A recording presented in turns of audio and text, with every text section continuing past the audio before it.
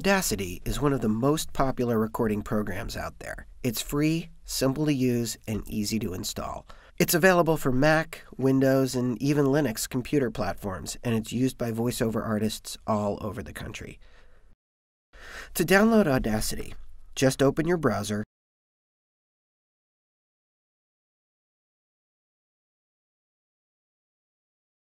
and go to audacity.sourceforge.net/download.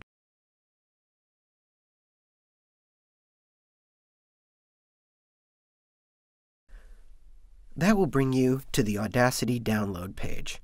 As I mentioned, Audacity is available for multiple platforms, and this little box here lets you choose the one that you need. It's got options for Windows, Mac, or Linux. I'm a Mac user, so I'm going to choose the Mac option. And I'll click, and that takes me to the Mac download page. On the Mac download page, there are two things you need to know about. We have the links to download the Audacity program, and a link to some other plugins that work with the program.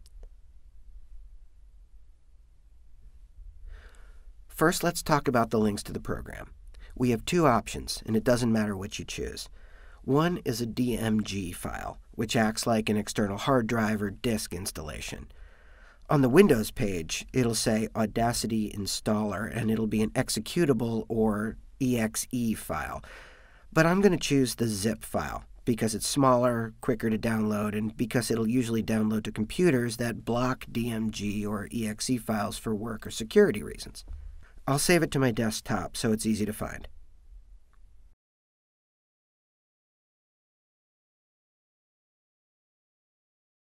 Okay, it's downloaded. Now, let's revisit this plugins area. They're all useful, but there's one that's of particular interest, the lame MP3 encoder. It does just what the description says. It allows Audacity to export MP3 files. Why is this important? Well, I'm glad you asked. When you email your audition files to your agent, manager, casting director, producer, or whoever, you always want to send them as MP3 files. And you can't do that without this. So I'm going to click on this link, which takes me to a page with some info about the lame encoder. I'll click this link under the installer heading, and that takes me to the lame download page. You'll choose the version that's right for your operating system. Here we have the executable and zip options for Windows, and if we go down a little further, we see the Mac options. Since the DMG on Mac and exe on Windows versions and the zip versions install in different ways, I'm going to download both so we can go over each version's installation.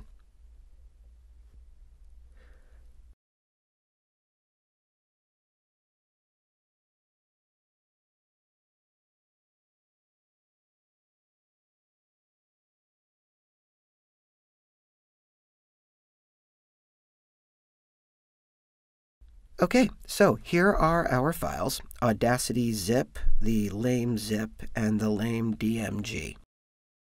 First, we're going to check out the Audacity program. I'll double-click the zip file to open it.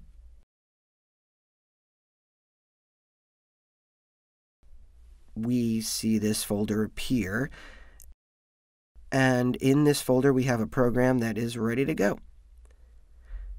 I like to move the folder somewhere in my computer where it won't get accidentally deleted, like the Applications folder, but it'll work from anywhere. You can decide where to leave it.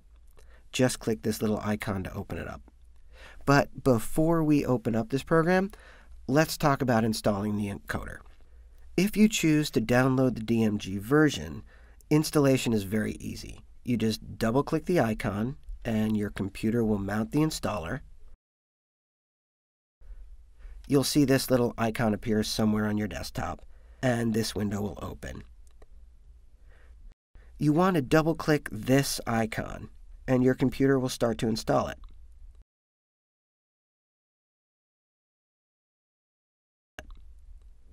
Your computer will tell you that you're about to install it. Click Continue.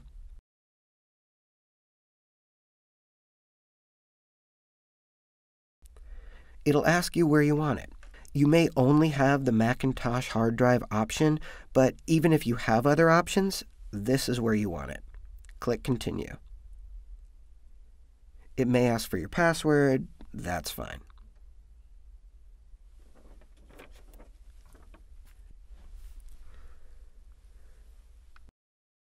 And there you go. You'll never have to think about it again. Now, if you chose to download the zip version, it's a little more complicated, but it's not too bad. First, we double-click the zip icon, just like before.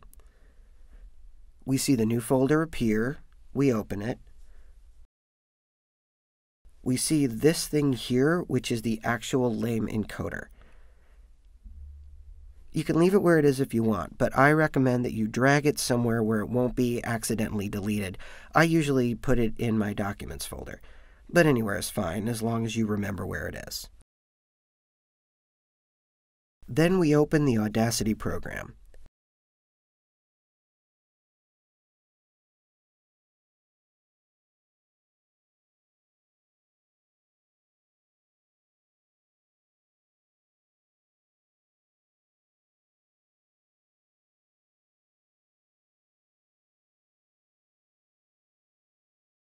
You'll see this little screen pop up whenever you open it up. It's a cool little thing with some links to tutorials and such. You can click this little box to shut it off for good, but I suggest leaving it on until you're totally familiar with the program. But it's up to you. For now, I'll click OK and get it out of the way. To show Audacity where the LAME encoder is, you go up here to the menu bar and click Audacity. From the drop-down menu, choose Preferences. This window opens up, and from the menu on the side, click on Libraries. In this top section here, you have two options. Since we've downloaded the zip already, we can click Locate. If we hadn't grabbed it, we could click the second button and Audacity would take us to the encoder web page. So we'll click Locate, and this window pops up. Click Browse, and in this pop-up, you'll navigate to where you save the folder. Open it and select the LAME library.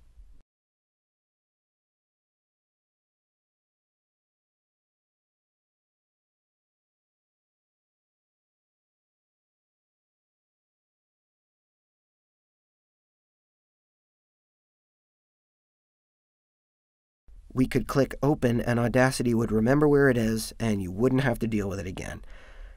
But in this case, I installed the library from the DMG already, so I'm just going to click Cancel.